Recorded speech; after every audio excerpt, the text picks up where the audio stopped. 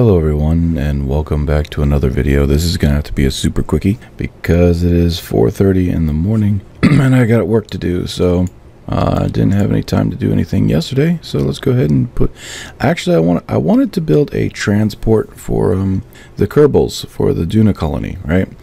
So I have a personnel transport, and what I want to try to figure out first is, can I build a transport with only the external command seats? Is it possible to link up with one of the colonist landers via docking port and be able to transfer them over directly to the seats? So I'm going to test that out right now. So this will be a simple test on whether or not I can transfer Kerbals that are inside of a container into a seat that's attached to it, either, you know, by the claw or docking port. All right, let's do this.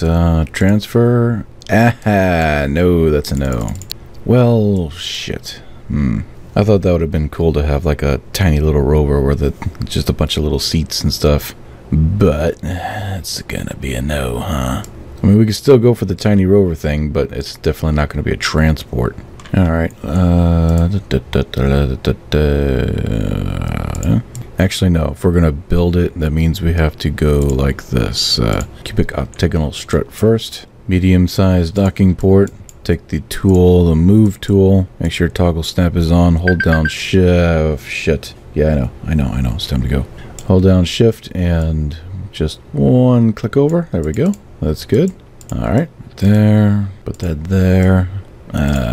Duplicate it. I don't want it too big. I mean, let's see. That's 8.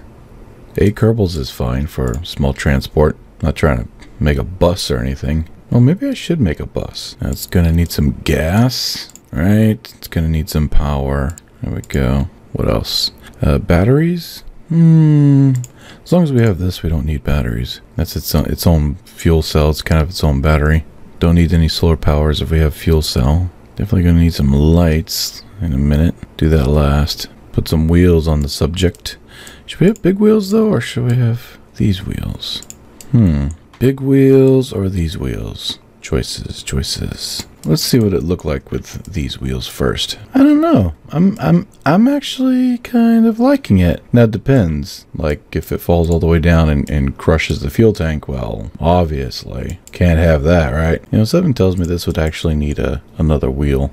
I mean, it looks cool, I guess. Let me test it out real quick. Yeah, moves all right. Moves decent enough. Ooh, the electric charge is crap. Even though I have these little engines running right here. And I'm gonna guess that's because of the fact that I have 6 wheels. That's my guess. I have 6 wheels, so it's a little bit more energy drain on it. Whoa, got some air on that one. Let's test some downhill action, and here we go. Going downhill. No problems. And let's see if we can go uphill. Get a little speed going.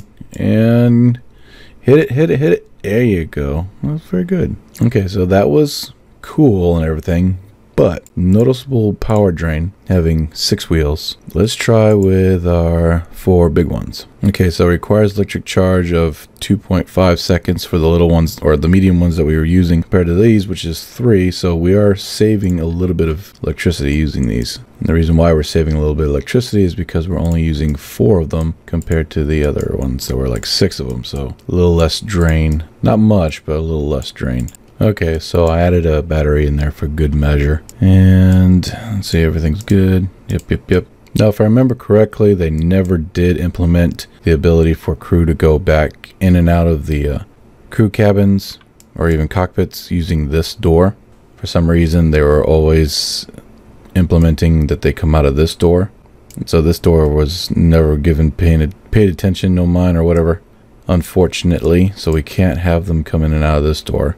Sadly, it's not going to happen. So I don't know if this is going to work or not. I put a lander can back here, one of these big guys right here. It's a lot of clipping, and I'm trying to keep from doing a whole lot of clipping. But if it allows Kerbals to go in and out, I don't know.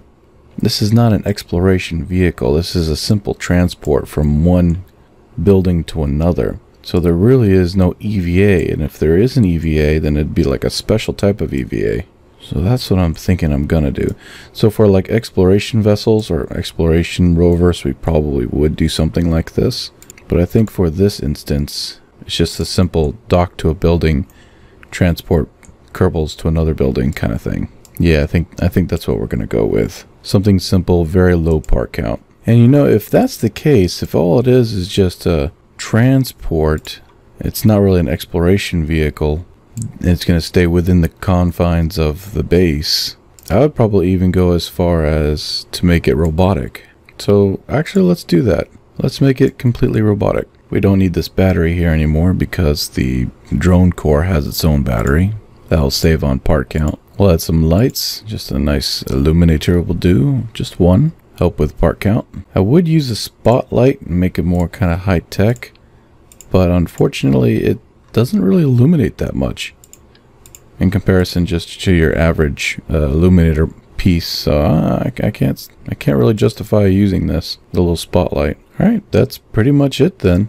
We have power, we have control, we have light, docking. There it is. Huh, okay, not bad. Now, of course, future versions of this will be more of an exploration craft, in which case I'll put on a command module and a way to get in and out. But until then, that's all I have time for today. Thank you so much for watching, and thank you so much for being a part of this channel. I am VAOS, and if you like what you saw, please consider subscribing and clicking on that bell notification. I upload, hey, I got you there. Upload every day. It's kind of like left load and right load, but you know, it's upload. So yeah, upload every day, and and if I have time, sometimes I upload different games during the evening hours. Like I'm working on a Fallout 4 video right now, a little bit at a time. I've been working on it for the past week. That should come out one of these evenings coming up soon, so look forward to that. All right, everyone, I'm off to work. Have a wonderful day. Please stay safe. Love you all, and I'll see you in the next video. Bye for now. Bye-bye.